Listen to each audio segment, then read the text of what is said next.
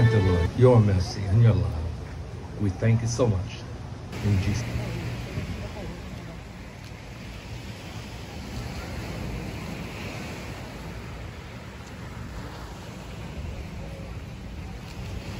And unselfishly. Today, I renew my vow to commit to you my love, respect, and devotion, not only for 27 years. The Lord designed into your life. May this remind you both of your responsibility. And Shirley Villarias.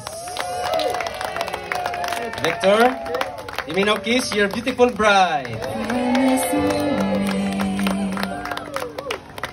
Life has begun from this moment.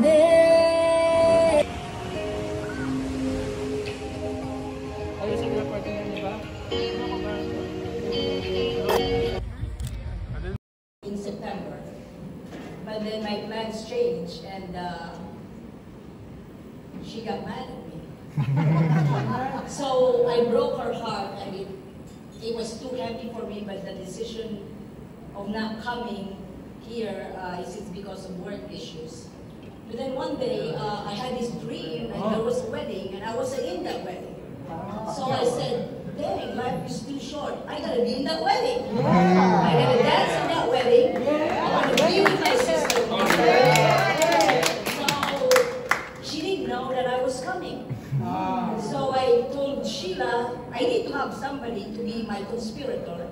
So I told Sheila and said, if I want to meet her at the airport in LAX at domestic, I don't know how to get to the international. I haven't been home for 30 years for once. And my crush here, Bong, was 30 years ago.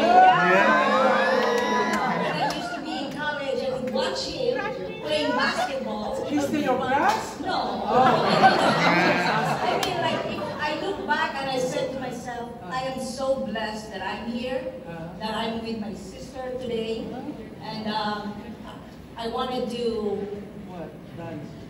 dance with somebody. So now, can you open this for me real quick? I have one thing to say, and I don't think I can say it without crying, so I want to make sure. It's okay to cry. So guys, please, no tagging, because I need my job back home. Oh, Sophie. So I know I broke your heart. But Victor has this feeling that I am coming, because I always surprise them. But then when she asked me, what's your gift for my wedding? I said, don't worry, something's going to happen. So when I told Sheila that I was coming, she said that, are you sure? I said, if you could get me a flight coming back on this date, then it's God's will. She was at work and she found a flight and she said, you better pay now before this ticket goes away. So I did everything. She got all my the gown, the shoes, was all delivered to her because I don't want my husband to think that I planned to go home. So I told my husband that I cannot change the ticket, and he said, that's impossible, you could change the ticket. I said, but I can't waste $2,500, that's a lot of money. So, and then besides, I said, I think it's time for me to enjoy life. I've been working for the last 30 years and I've never been home. I want to see, I don't even know, I mean, I can't even recognize Seaview or Inalara, you know. So I'm so happy for being here. And Victor and Shirley, we shared these happy moments with you. Hope those vows you have both made not just promises but privileges, that you both get to laugh and cry with each other, to take care and share each other's. Together you have created a safe haven from the chaos of this world.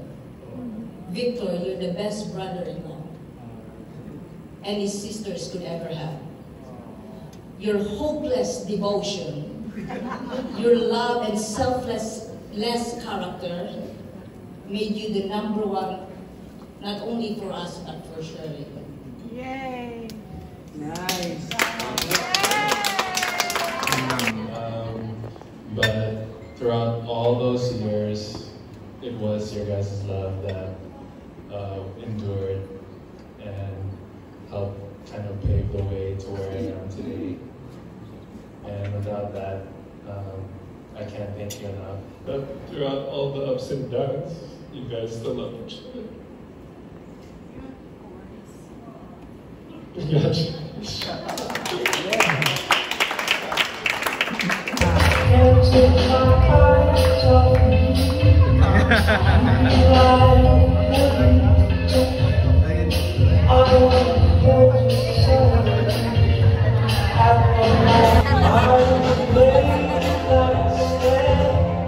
There's nothing